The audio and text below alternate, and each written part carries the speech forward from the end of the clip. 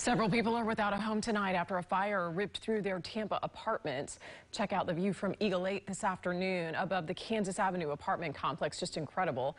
News Channel 8's Nico Clemens is there now. And Nico, this was a very big fire.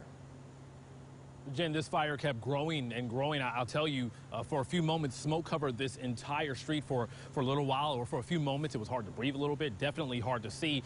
But in the end, everyone who lives right here in this apartment, they lost everything. Fire crews are still out here, investigators trying to figure out what happened. But the people who live here, they're still trying to process it all.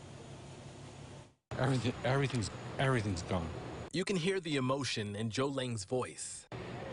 I still haven't processed it yet. He was driving home from work Tuesday when he got a text. The fire department was at his apartment complex. And I was coming down Bayshore and I saw the smoke and I was like, oh man. He knew it was his building. Lang watched as the fire destroyed everything inside. I lost birth certificate, every photo I've ever taken. You know, I lost everything. Man.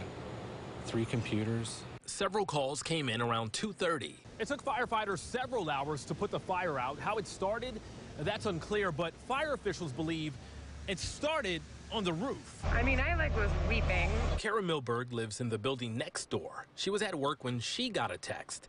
She rushed home, not sure if the fire would spread to her apartment. My cat is inside, and my neighbor's cat is also inside. Her cat was fine, but all she could do was watch too. She knew her neighbors' lives had just changed. It's home, and those are my neighbors. That's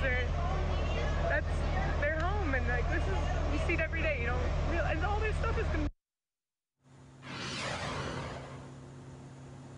So there are 8 units here. 5 are occupied, 3 are vacant. But the good news is, they lost everything. But the good news is nobody was hurt, nobody was injured. Red Cross was out here to help these tenants out. But again, Tampa Fire Rescue trying to figure out how this fire started. Live in Tampa, I'm Nico Clemens, 8 on your side.